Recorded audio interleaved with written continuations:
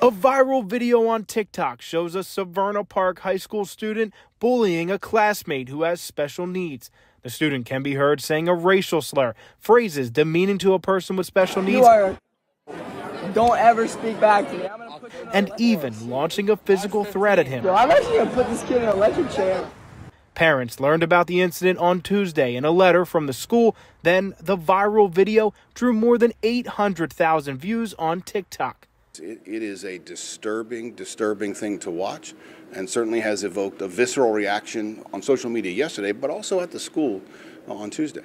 The high school is focusing on ways to combat bullying. Across the country, schools are seeing a rise in bullying, according to the Cyberbullying Research Center. You have to continue the conversations, right? And as you're moving forward in a journey, sometimes there are steps back.